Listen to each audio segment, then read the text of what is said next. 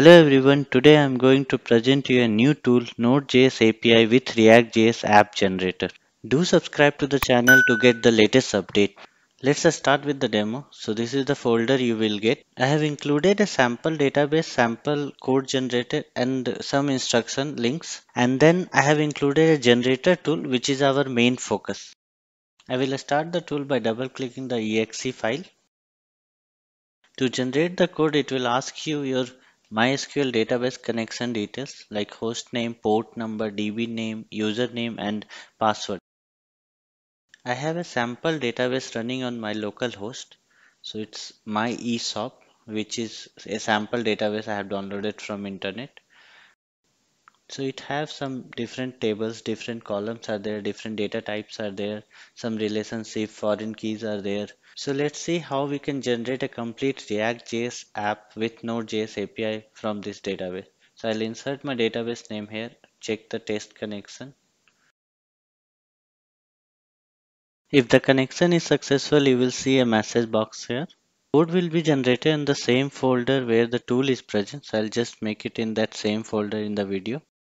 Before clicking on generate button, I'll change the project name as ESOP app and click on the generate button. Automator tool will perform a smart analysis of your database and generate the code required for each table. It will take less than a minute for your code to be ready. You can see that tool have gone through each and every table of yours and then generated a Node.js API and also generated a ReactJS app. You can see in ESOP app folder is generated in the background and it have Node.js API and ReactJS app folder.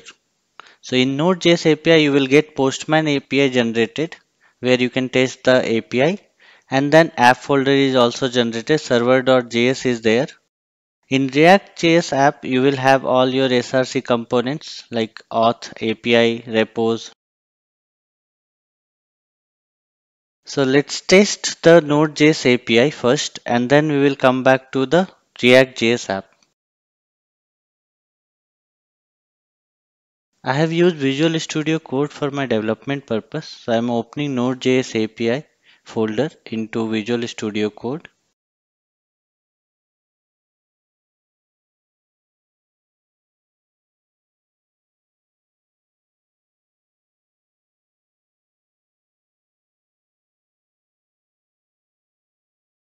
You can explore the code generated. So routes are there, models are there, controllers are there.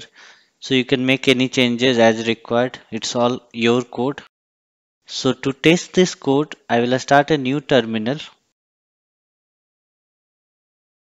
We need to first resolve all the dependency of npm. So I'll do a npm I to install all the dependency.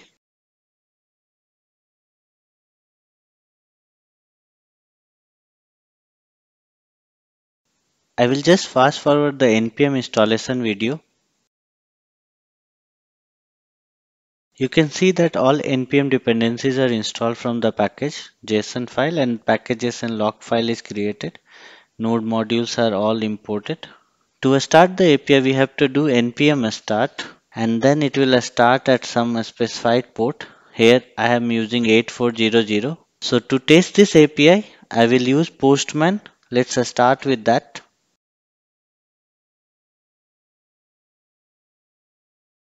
I will start the Postman app as it's already installed in my system. Automator tool have already generated a Postman import file which you can directly import to Postman. So I will do that.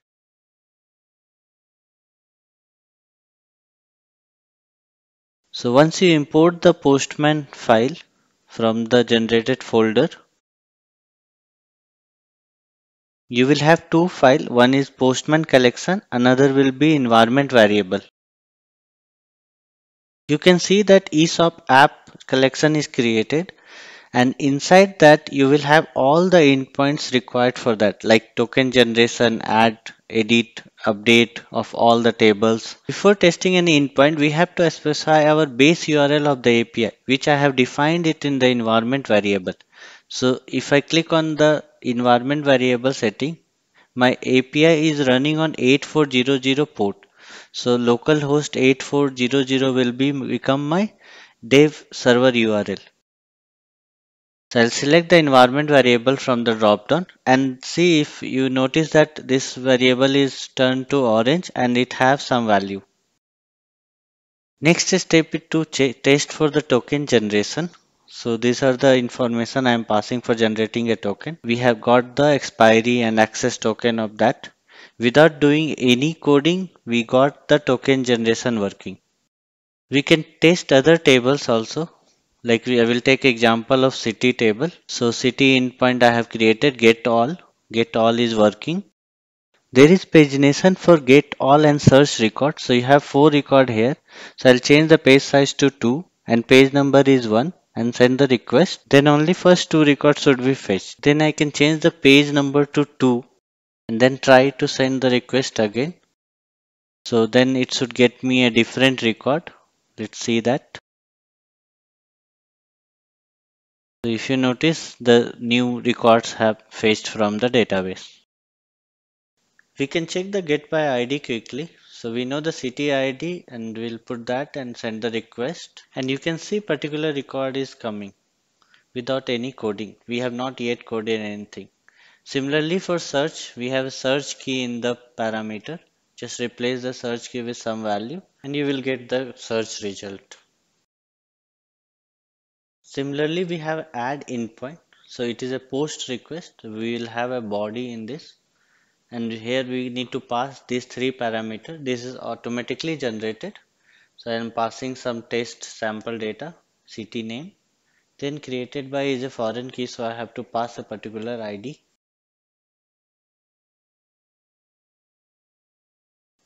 And see, this record is created and the document ID, the record ID will be reverted back to you for any other processing. We can always verify if the record is created or not by using get by ID endpoint.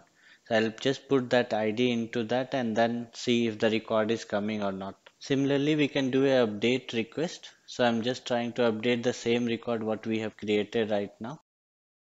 I'll just put some values for update.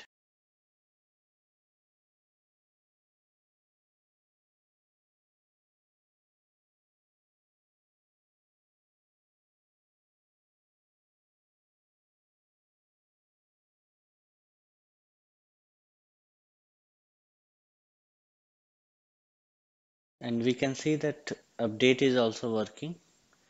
Now just quickly verify that with that same ID if it is updated or not. And you can see that updated value here. We can also check the database if the value is inserted or updated or not. So you can see that the value is there in the database. Now let's test the delete record functionality. So I'll just put the same ID there and click on send request. And if you see that the delete is successful, just checking in the database if that is deleted or not. So just reload the table and see that record is gone. Similarly, just to test with Postman, we can call get by ID with the same ID and you can see that no records found. So this is the delete operation. You can test other endpoint also and then see that all the endpoints it's working. And the most beautiful thing is that you have this collection automatically generated, which will help you to do the testing very quickly. Like you deploy the code and then you can start doing the testing. So this was automatically generated Node.js REST API. Now let's see if our ReactJS app is working or not. So I will open the ReactJS app in Visual Studio Code and then we can see what all codes are generated into that. So this is my ReactJS app folder. I'll just select that folder. And you can see that these all the files we have got generated like src API auth repo is there, all the tables are there, components, all the tables are there. So this is all segregated. We have a template folder where you can modify your menu items, loading image or any other thing you want to do. To deploy this React.js app, we need to first do npm install. So I'll just start that command. You can see that all node modules are installed with npm install command, and the node modules folder is created there. So I can do is I can start the React.js app using npm start. But before that, we need to change our API base URL, which is defined in API access file. So let's change that with our localhost 8400.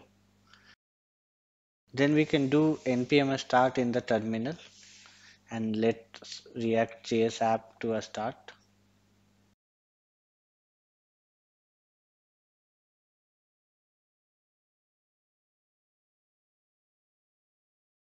Server is started at 3000 port number, so we can test our React.js here.